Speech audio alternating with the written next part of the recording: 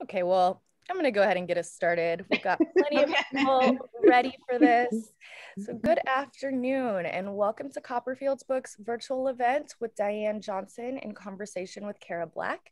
My name's Jamie Madsen. I'm the marketing and events coordinator here, and will also be your host for the evening. So, for 40 years, well, I guess it's the afternoon, excuse me.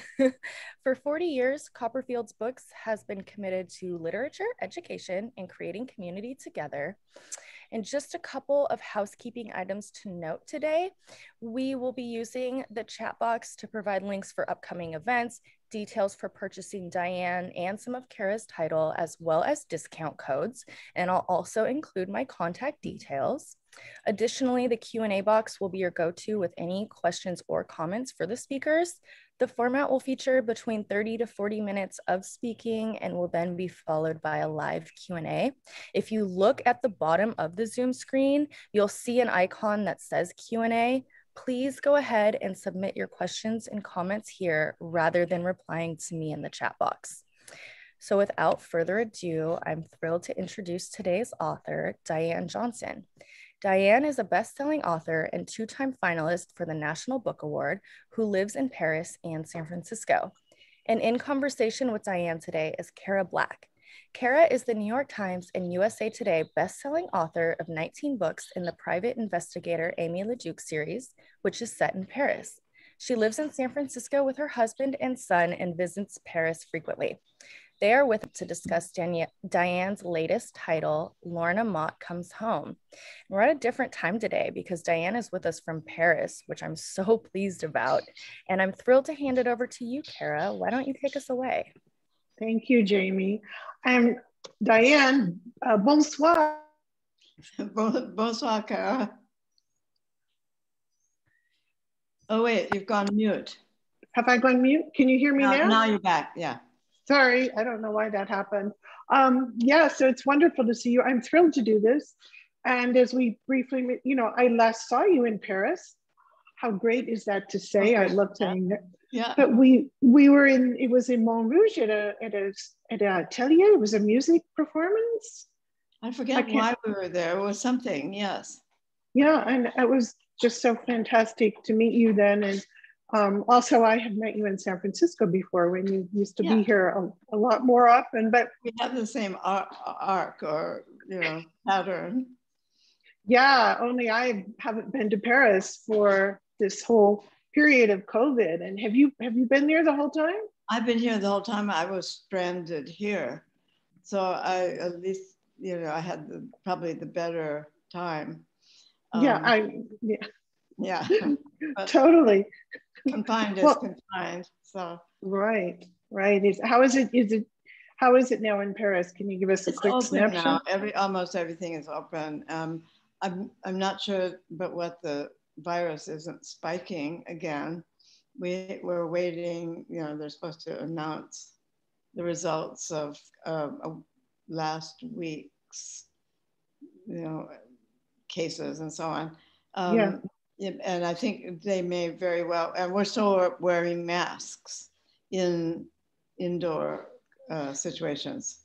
So they're expected to think about whether or not people have to put masks back on the street. Oh, wow. Yeah. So, yeah.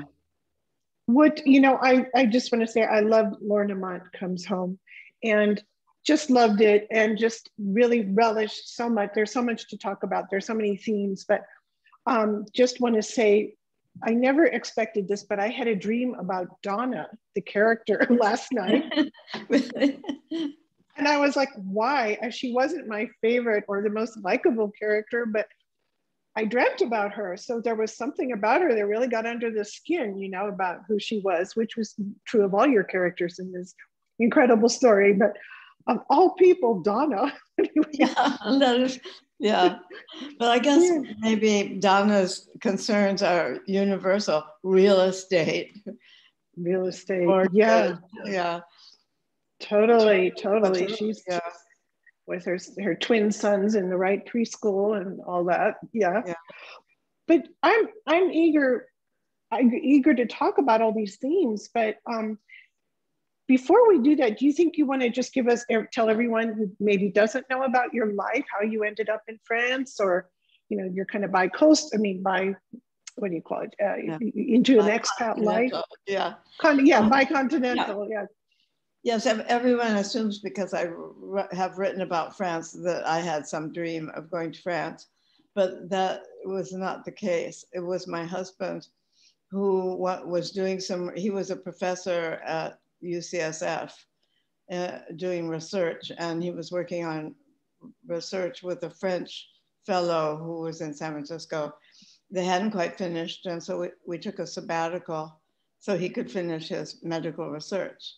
And of course, easily followed from there. We fell in love with France and bought a little apartment, and, you know, then a little bigger one, and slippery slope. So slippery slope, yeah. And your children are basically, your children are grown, but do they live there? And do you have French grandchildren? One of them does live here. One of them, yes. One is married to a French husband, and they have 3 boys of kind of in their early 20s. So, so I have a French family, which legitimates me in the French context. Right. Let's talk about this. I mean, so many of your novels, I mean, of course, there's the divorce and the mariage, and you know, deal with the expat life, you know, in France, you know, especially specific many Americans. And there's so many complexities to that. You know, it's, I really love, you have a quote, it's on page 13, which I totally underlined because I have heard all my friends who live in France say it, I can never, ever get the cheeses right. It's kind of like, I've never gotten the cheeses right. Yeah. I mean, that just seems so encapsulate so much of you know, life in France as an expat, you know. And I can tell you that French people,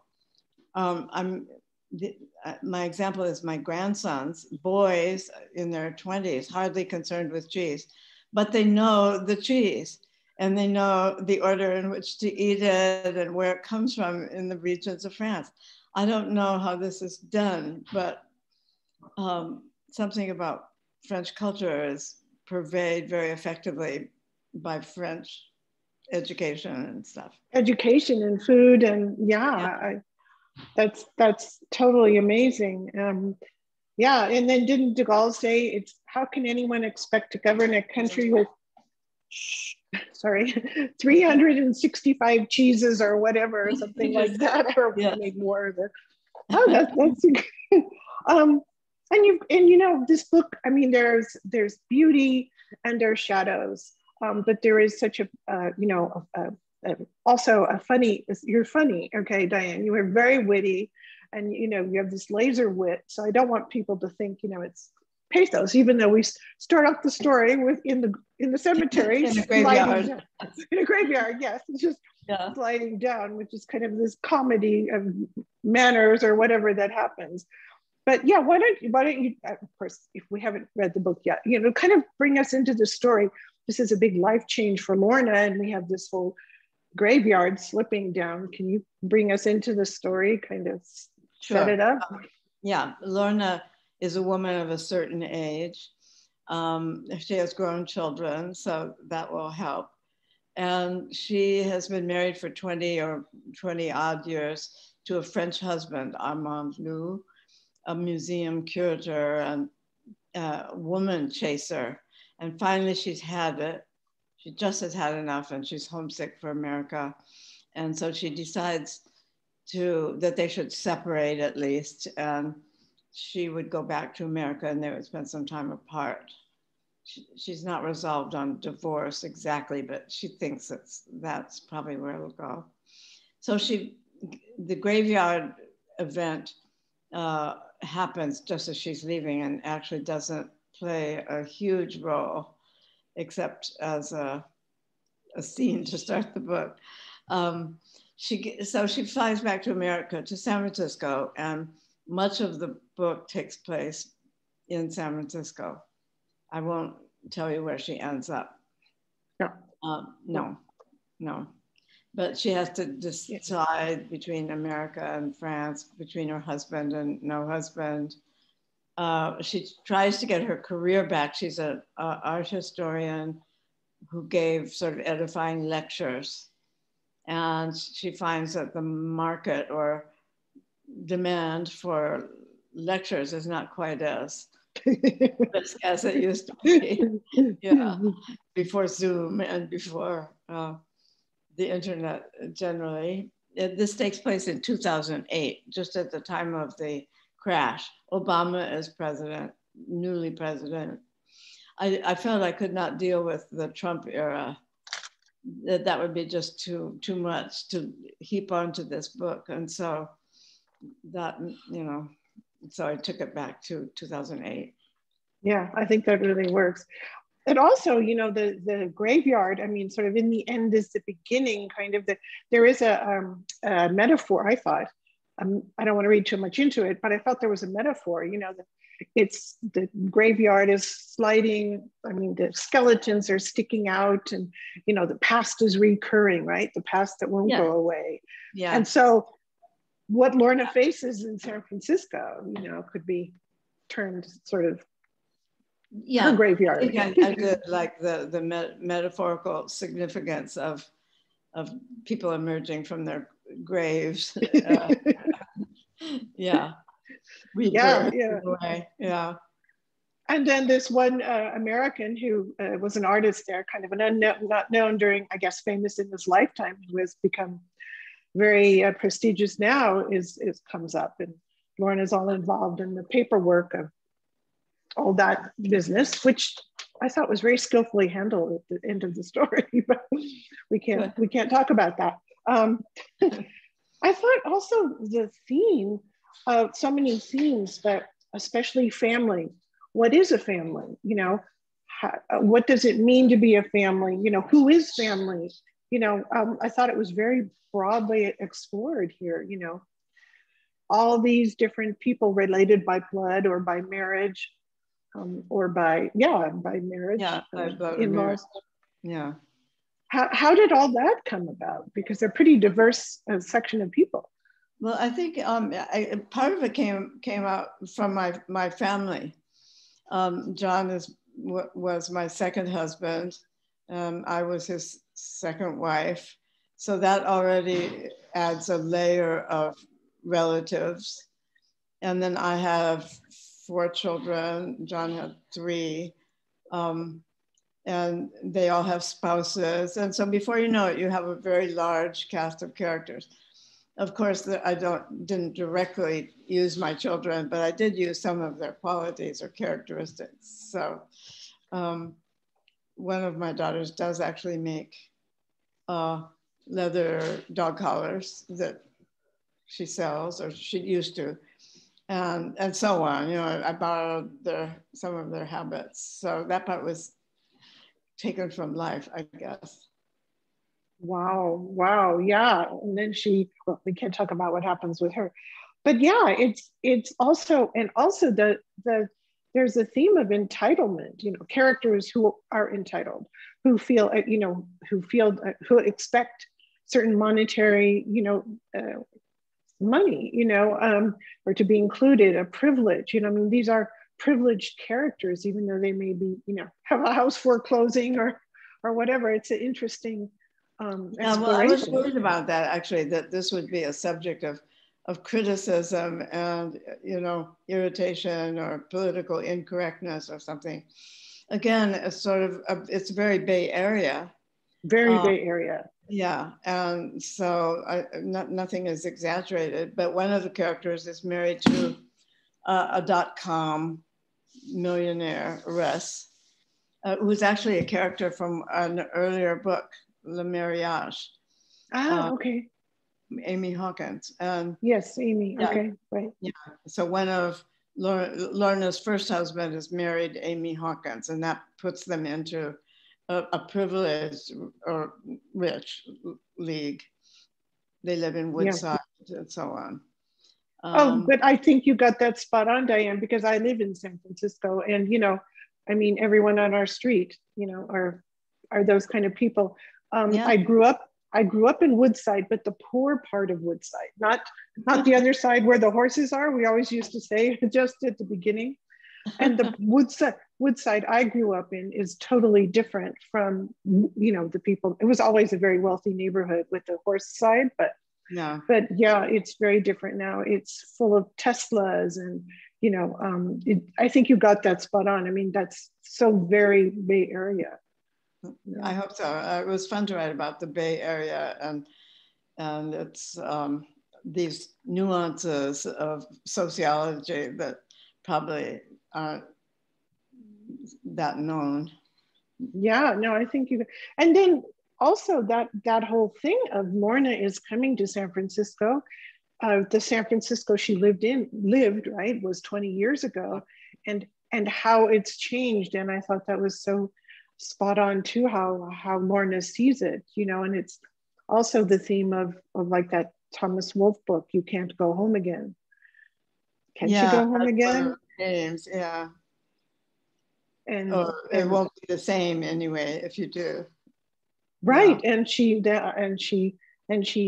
And then there's also another line, and I wrote it down because I just thought it was so lovely, where Lorna, on page 131, when she's going to her first party, she's trying to get back into the social scene and, make contacts in San Francisco. When re-entering society after a long absence, you come in by the same door you left, both in, I have my glasses here, both in the host's eyes and in your eyes as well. So you're kind of, if you were 14 years old, you're still 14 years older. I just thought that was brilliant, That's such a truism. Yeah, I mean, do you ever feel that when you go back to see people in San Francisco, when you visit? I come back often enough that I'm not experiencing any kind of surprises. I kind of track it as it goes along. Yeah. But Lorna here, she's of a certain age, or maybe even a little older than of a certain age. Yeah. Is she reinventing herself? Is she turning the page, starting a new chapter? And how many readers, how all of us can relate to trying something new, turning the page. Yeah, she wants to turn the page. She's full of enthusiasm. She's interested in her work. She has her work. She's interested in the tapestries of Angers, and she's worked up some lectures about that. She comes back full of optimism. Of course, there's some unwelcome surprises related to her age and to the demand for lectures, and the price of rent in San Francisco, and lots of nonstop unpleasant surprises. Yes. She turned her ankle at one point, and it's $600 for them to put a bandage on. So true. Yeah. Yes, so true. And she's also, and about her, as a woman, the man she loved, she has left, and I'm sure she's kind of processing that, and then to avoid her ex-husband, the father of her children, is really interesting. The kind of dance that goes on there with, them. Boy, he's a piece of work. Sorry. Well, I was interested in, one of them being rich and the other poor, one family having a lot of means and the other family or its various members, more or less fiscally challenged in different ways. And would they hate each other? Would there be tension? What would happen? And right. And I thought it was really interesting how Lorna had this guilt about her grown children too, which kind of, makes, it's maybe exploring parental. Do your parental duties ever end or, slow down? Yeah, that was certainly in there. Yeah, that question. which probably we all feel as parents. And your children, even though they're 60 or, you know, remain your children. So that I found interesting to explore. Yeah. Should she have done something differently? And Lorna was also 20 years ago, from 2008, was, you know, still when it wasn't that women were always out working. You know, it wasn't actually that long ago, and how I thought it was really interesting that Ran had some. Anyway, he never seemed to appreciate that, whereas with his current wife, you know, she came, you know, a billionaire. Yeah, exactly. So that was something that men, I suppose, have gone through too, that they've seen the role of women change and they have to get used to that. And do you see that in France happening, the role of men? Yeah, I think so. Actually, there's, you know, they're writing about it in magazines and stuff. But there are quite a few now women executives, and they get written up, and I think there's a lot of female power in France. Maybe sort of newly, I don't know. Mm-hmm. Mm-hmm. And maybe, yeah, a lot of it, some of it is kind of inherited, like the woman who inherited Lancôme or L'Oreal, you know, I mean, there are these great cosmetic firms and. Oh, that's right. That's right. Her mother. Yeah. L'Oreal is one of the richest women, and her father, the whole Nazi, you know, thing with that, and she took it over. Yeah, that's true. You know, but she seems to be like one of these women that seems to stay out of the spotlight, or maybe you live there. I don't know. But yeah, no, she does. Yeah. I think that's really intriguing. You know, they're not, you know, and also that whole thing of Americans, we're bling bling, right? We show off. I mean, generally speaking. Whereas I think in France, you know, that saying to live well is to live hidden. You know, it's not about. They're totally discreet. Bling would be just absolutely, you know, disapproved or ostracized, I think. I'm sure there's a blingy set, but they're not the ones that are running things. Exactly. It's about, discretion, and you don't show off, you know, so far into us. Yeah. Is there anything about this book when you were writing? I mean, how long is this a book you've worked on for a while, or was it something that, you know? Well, because a lot of the territory was familiar, San Francisco family. Sure. It wasn't as hard to write as some other things that I've written that maybe required more research and so on. So I enjoyed writing this more than I've enjoyed some of my books. It was fun. It shows. It really shows. You know, I mean, it's really, and Lulu, I mean, not Lulu, I'm thinking Lulu and Marrakesh. No, Lorna spares no one, not even herself, you know, with this, you know, looking at herself, which I really, really admired. You know, she's doesn't pretend to be perfect, or at least in this voice. Do you think, and what do you think about, there's, you know, us American expats who dream of going in the French countryside to a village and learning cooking or pastry, you know, I mean, that's so, we just love to do that. So us, yeah. Where does that come from? You know, it's... Where does our American love for France come from? You know, I've tried to answer that question. I mean, I've thought about it, and I guess we all have. You probably you have too. It's a real thing. Americans have a special affinity for France, but I'm not sure. Does it come from Lafayette? Does it come from, you know, Benjamin Franklin? There's some deep thing. Deep, and, you know, we just, you know, colored glasses, romantic, but still also the earthiness too. But also a certain number of people come and go home disappointed, but usually not. Usually Americans feel that they've learned something or gained skills or whatever, that they come away better and happier from their trip or their time in France. So it's like a stage in our education or something. That's a great way. That's a great way to put it. Yeah. And there's also this, I think Lorna ponders at one point, you know, about being with Armand Loup, that's Wolf, right? Yeah. Armand the Wolf. It's a name in France. I don't know why. I thought he was a wolf anyway, but and he was a wolf. Yeah. Yeah. But it's you know how he handles it, how he, you know, and how women notice him because of who he is, you know.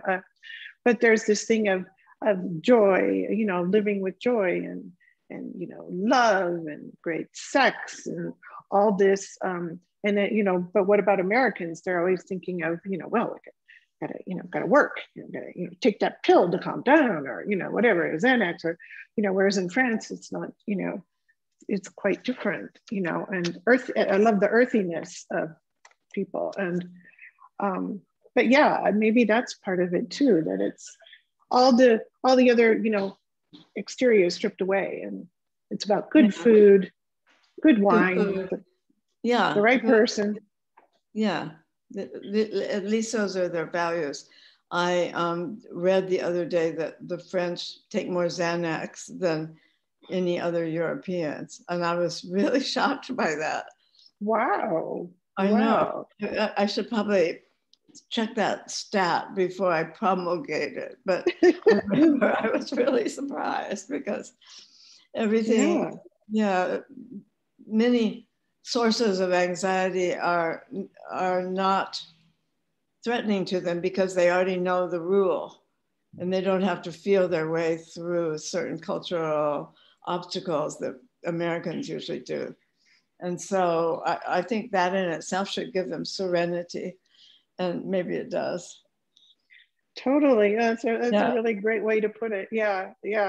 You know, I mean, I've always been convinced it's the school. They start in the creche, you know, in the preschool. They do. You know, I have an example of this, that when we were talking about, I don't know, food, when my grandchildren, my daughter's children were about 4, and they went to preschool or kindergarten or whatever it was,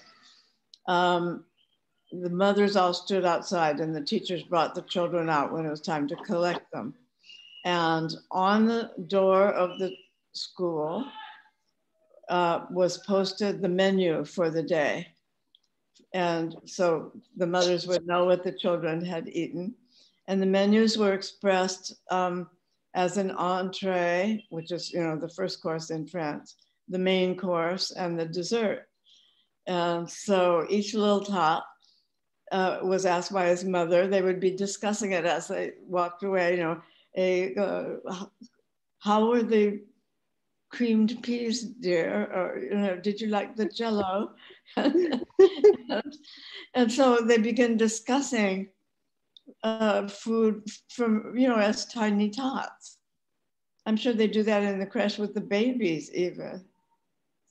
Yes. So, yeah. And once I was talking with one of the grandchildren, same age, and I said something like, "Oh, first we'll have," I wasn't describing a menu. I was just saying, "Oh, wouldn't it be nice to have some trout and some soup, some lentil soup and some chocolate cake?" And he said, "Soup before the main course." So bien sûr. Yeah. Yeah. Wow. I remember I brought my friend's daughter to the creche where she was living in Paris because, you know, and I was very nervous because, you know, I thought I'd have to show my passport and, you know, all these, which you should, you know, show identification. And I quickly got everything together and took her in.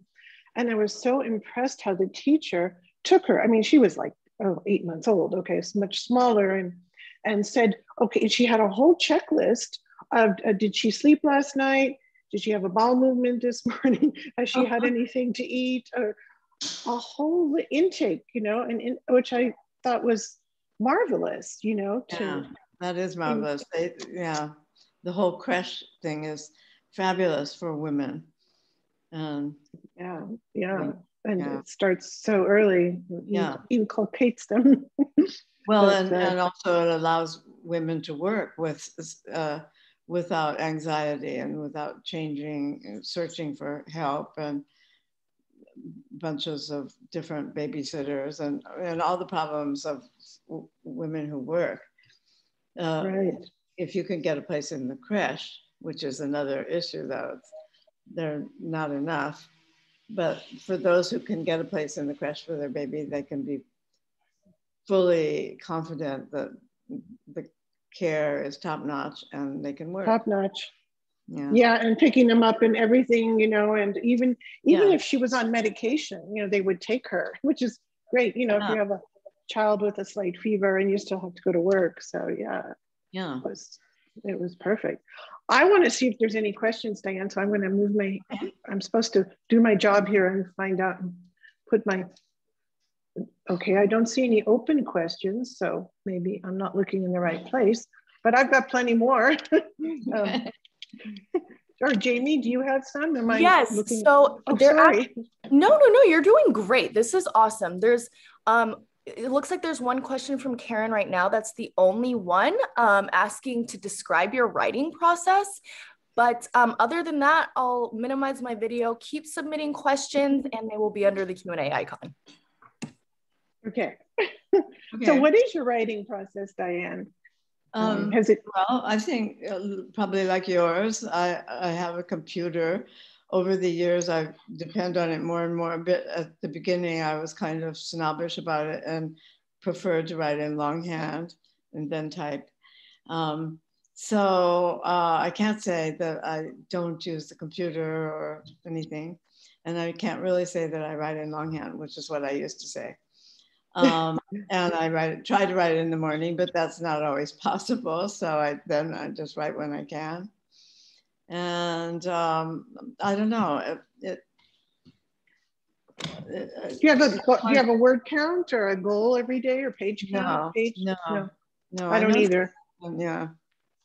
I try to do a scene every day, whether it's a short scene, you know, it does, or you know, which the next day I may expand or not. I just try to go somewhere, you know.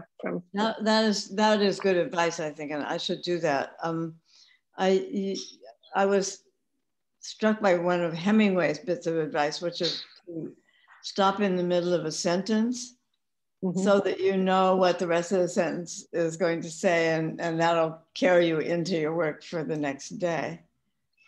But I don't have a real problem starting up in the morning or anything, because I don't know, my life is so fragmented that I've learned to snatch bits of time and plunge right in.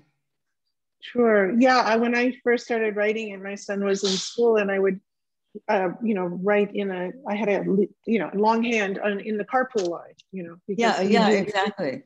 Yes, you had to just take every chance that you got. I used to take my children to Sunday school so that I could go down into the angel costume room and work, you know, for an hour. Exactly. Yeah. So a question asked, Diane, how do you like San Francisco these days? Well, it's changed, I have to say.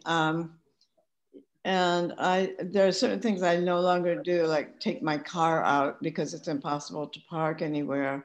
I go on Uber. Yeah.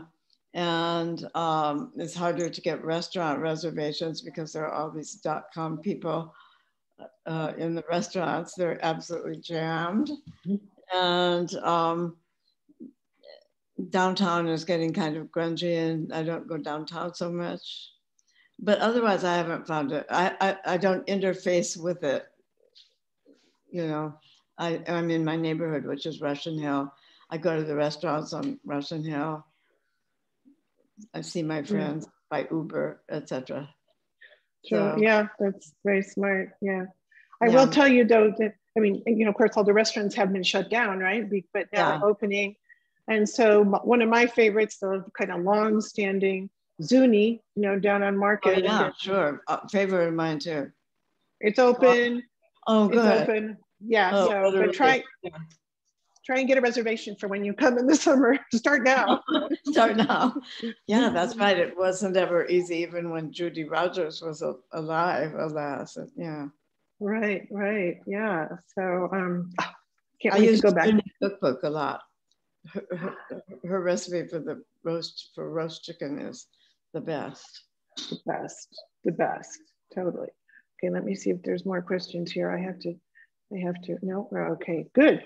Can I ask a question about, like, in Paris, a writing community? Are you in part of the community? I mean, how does, that work? I mean, as a longtime citizen of Paris, so is that important to you?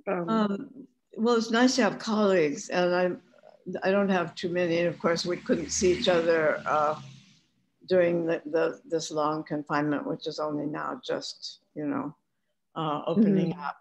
But I do see other writers. And when you come, we used to have a writers group. It was thought of by Ward Just, the late Ward Just. And then it was carried on by Mavis Gallant, the late Mavis Gallant. So, our little number was dwindling, but Jake Lamar. Yeah. Jake and me, and if you come and when you come, if and when we revive this, and I hope we do, then you will come. And I'd love to. Amy Can comes when she comes to Paris, and anyone visiting. So we try to keep a little literary contact with the home, the mothership, America. I love Mavis Gallant. I went to have hot chocolate with her once at the other one. Domago. Anyway, Domago, and she was just so gracious. Loved her work. And then she passed away, and who was the woman who had the wonderful bookstore on the left bank and the Rue du Seine, the bookstore.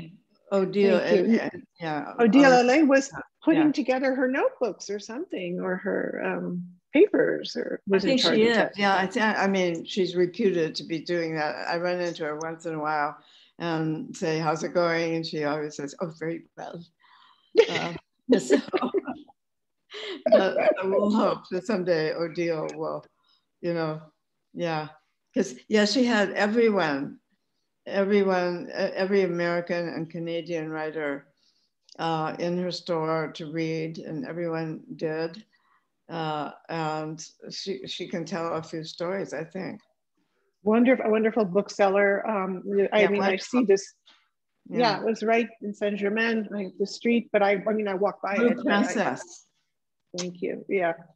Oh, she's great. And do you know the Red Wheelbarrow?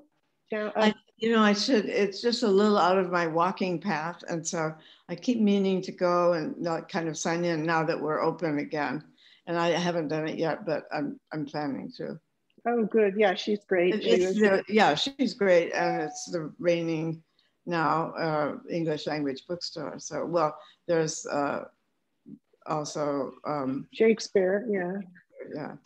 Or W.H. Smith is still open, right? So, it is, yeah, but they only handle English books. And I don't know about Galignani, which is also, but for me on the left bank, those are major outings to go over there.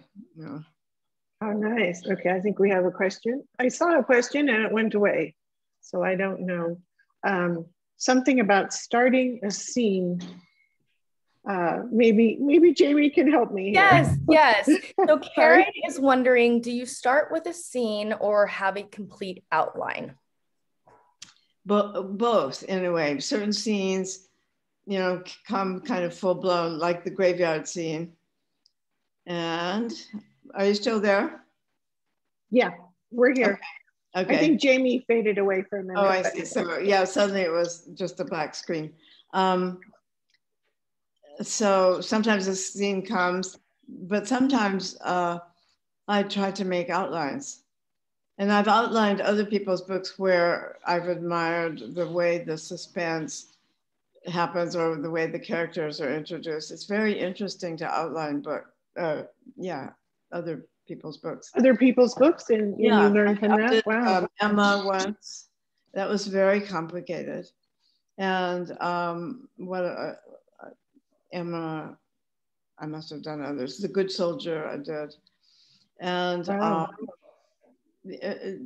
Just for my own amusement, really. But for my own writing, then I tried to make snippets of outline if I can, because so that I'll know in what order those scenes will have the best effect. If you can do it schematically, you can see certain things that if you just plunge in and it's all words, don't necessarily come to you.